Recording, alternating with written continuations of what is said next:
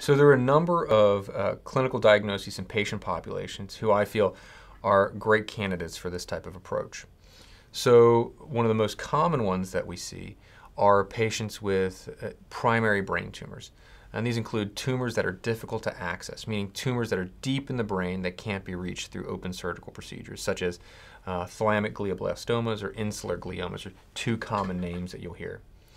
Another category of primary brain tumor where I think that this offers a great therapy is for recurrent glioblastomas or recurrent malignant primary brain tumors.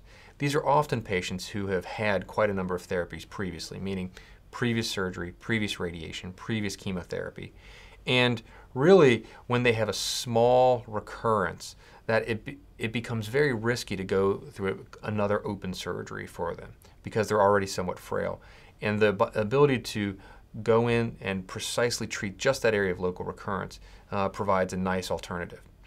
Another category are brain metastases, tumors that have been spread from a different part of the body and have been treated with radiation and have now come back and are no longer candidates for radiation.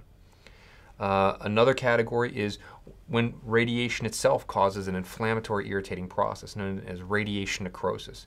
That sometimes can be also treated with laser therapy. Finally, and a growing indication is for epilepsy. These are patients who have some part of their brain that's irritating the rest of the brain by creating a lot of noise and pathologic signals.